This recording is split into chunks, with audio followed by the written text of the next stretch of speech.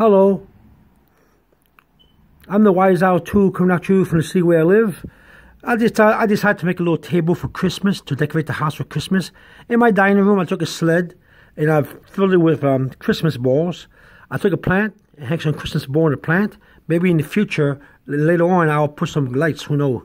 I got a little house or church or house right there with Christmas decorations on it.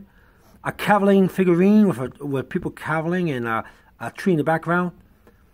I got a statue of Mary, a figurine of Mary, or a statue of Mary with a rosary around her, with roses around her too.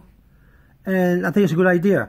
And if you go up, we always had this picture for a long time, for many years, of Jesus knocking on the door.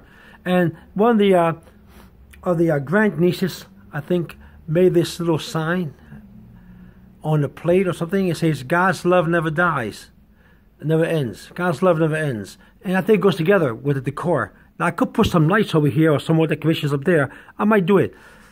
Or some Christmas lights over here on our plant. But we'll see, okay?